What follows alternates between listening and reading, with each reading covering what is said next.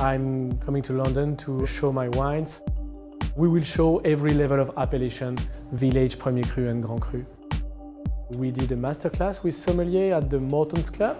Génot-Boulanger is a family estate that was built by the great-grandparents of my wife in 1974.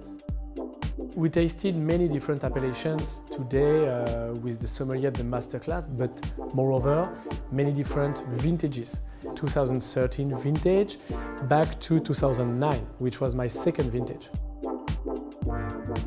I hope this masterclass was very interesting to show to the sommelier how the wine can express differently in every vintages, because in Burgundy, because of the single grape wines, the impact of the vintage is very big.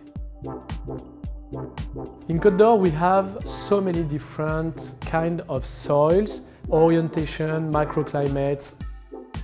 More specifically in Côte de Beaune we have soils dedicated to Pinot Noir and other soils dedicated to Chardonnay. In each villages you have a general style of wine, and inside each village you have a lot of different examples. Now we are on the way to do a private tasting for private customer at the Brunswick House. We've come to the frankly amazing venue, Brunswick House, which is full of some of the most brilliant old antiques and wonderful pictures I think I've ever seen. It's not the oldest domain in Burgundy by a long stretch. I mean, it only dates from the 70s really.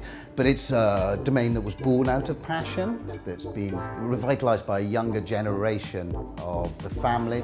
They represent, for me, the future of Burgundy.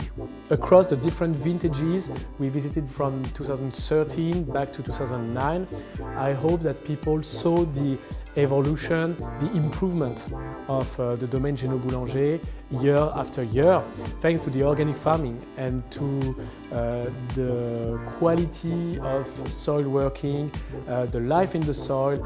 We bring vintage after vintage more and more interesting expression in each appellation.